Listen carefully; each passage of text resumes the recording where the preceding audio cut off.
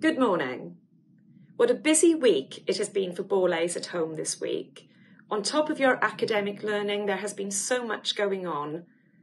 For Year 8, it's been very important because you've been thinking about your option choices for GCSE.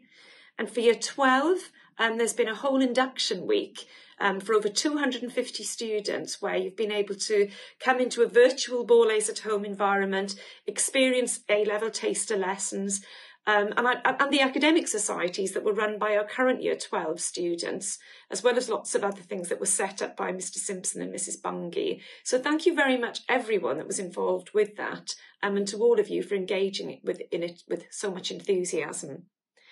The Borlase Boost has been launched by Mr Duggan. Now that's something that would be really good to get involved with.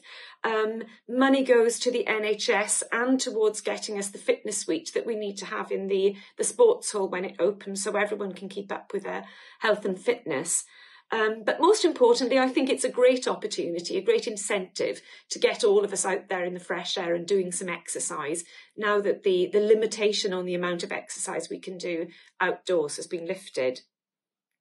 This week too, there's a real treat in store from Mr Mile. He put on a lovely lunchtime concert last week for the sixth form induction. Across this week, there are performances every single day of the week from our different choirs, from Cantorum, from Gospel, Madrigals, Youth Voices, all of them contributing and probably more to a daily musical treat for you. Hopefully by now you've all managed to get in your recordings of Hey Jude.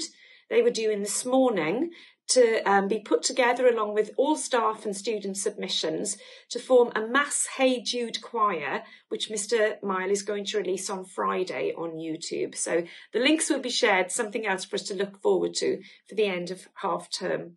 So who needs the Eurovision, eh? As I thought about my theme for assembly this morning, I reflected on the excellent assemblies that I've seen by heads of year, heads of key stage and heads of house across the time we've been at Borlase at home. It's been really interesting to see celebrations of nature, sharing your feelings of gratitude, sharing literature that you enjoy, the history of plagues to put in context the experience that we're going through this time at the moment. And from Mr Blackwell, I felt he gave us one of the most interesting and informative explanations on the science of vaccines and of coronavirus that I've seen throughout this time that we've had in lockdown. So this morning I decided to pick up on Mr Robertson's theme of mental health, well-being, kindness. It's a theme that's very familiar to us at Borlase. It's one of our key values. But I'm not going to turn to Plato or to Aristotle, whose writing on kindness and friendship is extensive, and I will return to that. I will share with you the thinkings of another great philosopher. I'll share with you an extract from Winnie the Pooh. It occurred to Pooh and Piglet that they hadn't heard from Eeyore for several days. So they put on their hats and coats and trotted across the 100-acre wood to Eeyore's house. Inside the house was Eeyore. "Hello, Eeyore," said Pooh. "Hello, Pooh. Hello, Piglet," said Eeyore in a glum-sounding voice.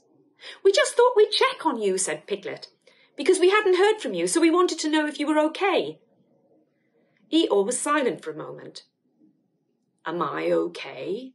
he asked eventually. "Well, I don't know, to be honest. Are any of us really okay?" That's what I ask myself. All I can tell you, Pooh and Piglet, is that right now I feel rather sad and alone and not much fun to be around at all. Which is why I haven't bothered you, because you wouldn't want to waste your time hanging around with someone who is sad and alone and not much fun to be around at all, now would you? Pooh looked at Piglet and Piglet looked at Pooh, and they both sat down, one either side of Eeyore in his stick house. Eeyore looked at them in surprise. "What are you doing?" "We're sitting here with you," said Pooh, "because we are your friends, and true friends don't care if someone is feeling sad or alone or not much fun to be around at all. True friends are there for you anyway. And so here we are." "Oh," said Eeyore. "Oh."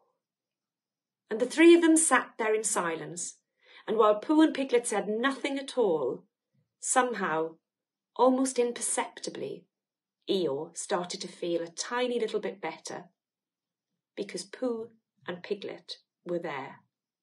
No more, no less. So continue to be there for each other through ups and through downs, because we're all experiencing them.